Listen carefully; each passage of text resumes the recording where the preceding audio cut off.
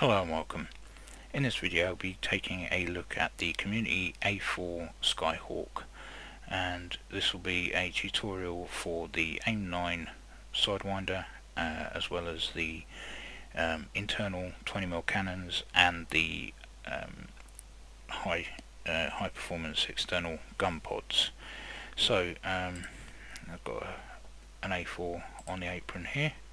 As you can see, I've already got it loaded with the high performance external gun pods here, a bit beastie, and I've also got it armed with two AIM-9s. I've currently got it armed with the P5 variant, but I think I'll change that to the more primitive B variant. Now we'll start with the AIM-9s and then we'll go on to the cannons afterwards. So just to give you a bit of a rundown on the old AIM-9 here, it has a seeker head that's caged and is, while in flight, currently caged to where the nose is pointing. And until an infrared signature has been detected, that seeker head will stay caged. Once an infrared signature has been detected, it will unlock, and it will have some variable degree of movement in all directions, and will be capable of firing off bore sight from the aircraft, again to a certain degree. Nothing spectacular, but makes life a little bit easier. You don't have to be flying straight and level with it like a Soviet aircraft would be with their primitive infrared missiles from the early Cold War. And there'll be, obviously, if you know of the AIM-9, it will growl in your ear until there is a target that's been detected, and then that pitch will go to a high frequency pitch, and that will let you know that the missile is ready to fire. So that's about it for the apart from has about maximum range of about 8 miles, so it'd be interesting to see, because there are no ways of letting you know inside the cockpit just how far away the target is from you, so you have to use the Mark 1 eyeball and your best judgment to know when to release the weapon and not waste it. So I think that's the AIM-9 pretty much covered.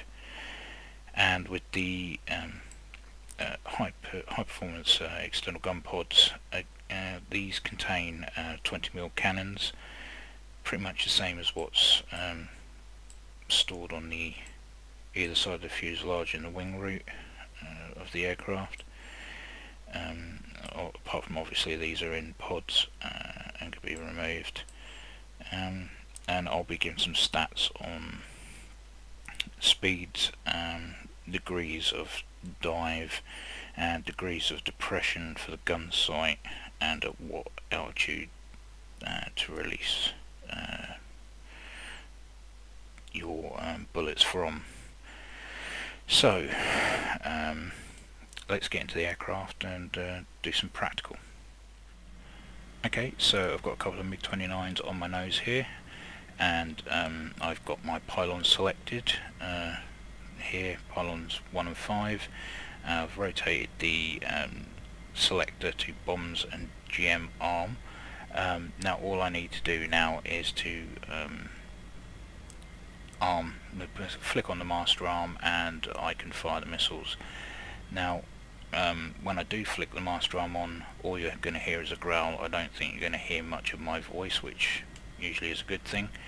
But what I'll do first is to show you the degree off bore sight it will go before lock is disengaged, and then what I'll do is I'll come back in again and fire the missile. So we'll go to master arm. Okay, got MiG-29 just down here, and we want to get him just, well, maybe not. The seeker head's picked that up already. Okay, so what I'm going to do is I'm going to come off ball sight. As you can see, he's in a panic, he's lit his afterburner. Okay, and now we have lost lock, so bring that back on again. Okay, and we'll just drop the nose slightly.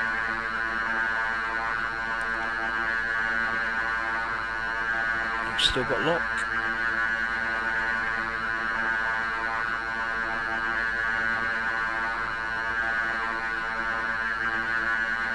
Still have lock.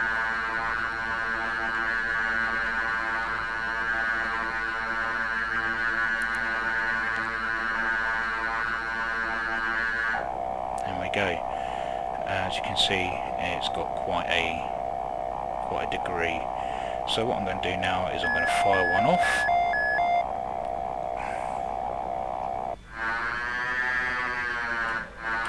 Fox 2. And here's a gunner. Let's see if I can get his friend. If I can find him.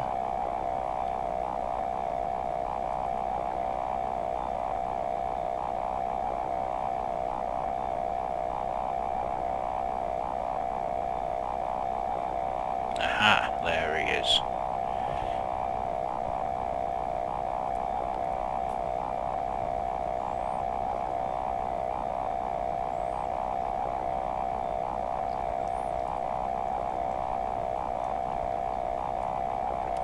See if I can pick up his signature. No, as we are at a bit of a funny angle.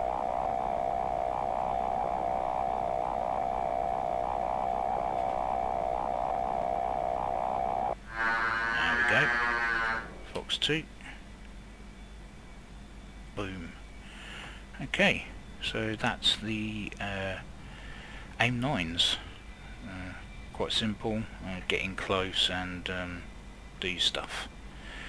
So, onto the internal cannons and high performance external gun pods.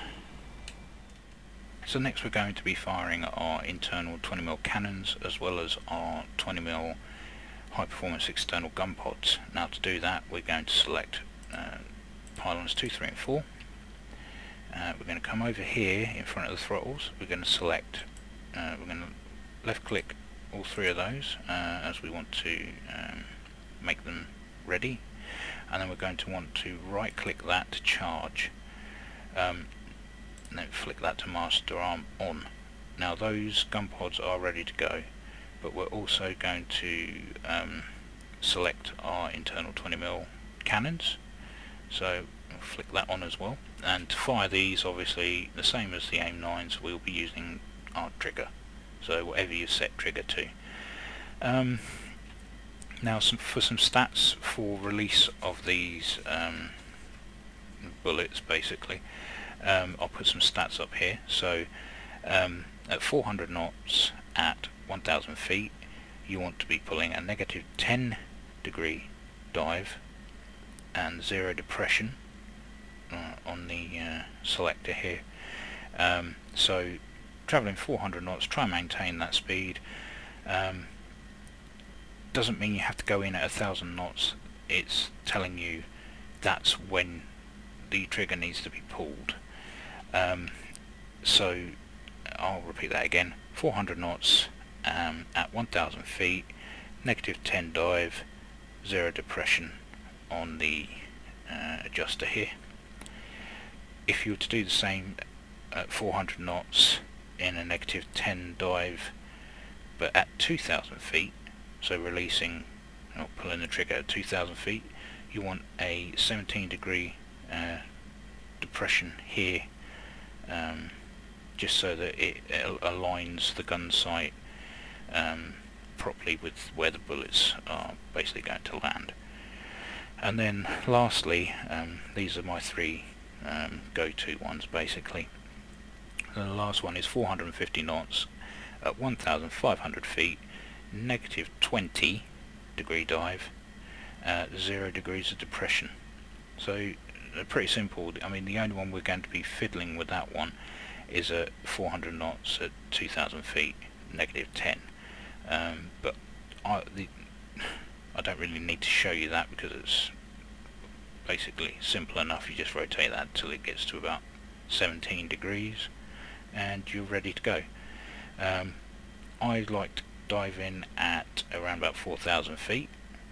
I mean, you can do whatever's more comfortable for you, but to remember that the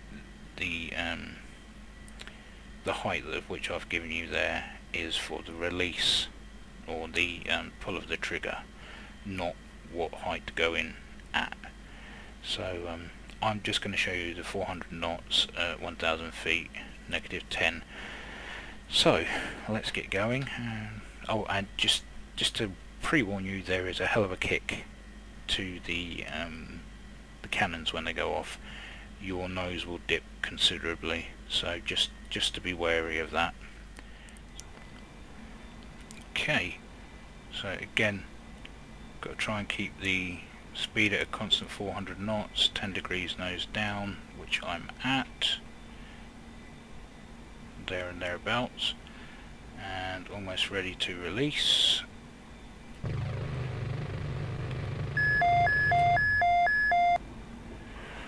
Oh. I'll be honest, I'm lucky to get out there alive.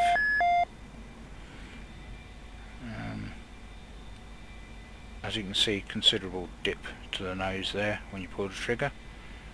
I want to try my luck again, but I think I'm going to be pushing it.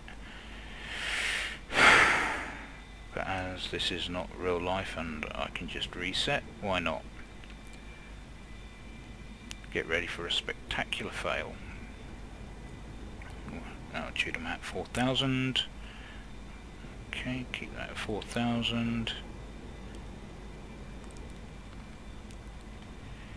Okay, slightly lower than 4,000 now. Okay, so we want a negative 10 again. So negative 10, bring that in slightly, and 400 knots, almost at 1,000 feet, and go.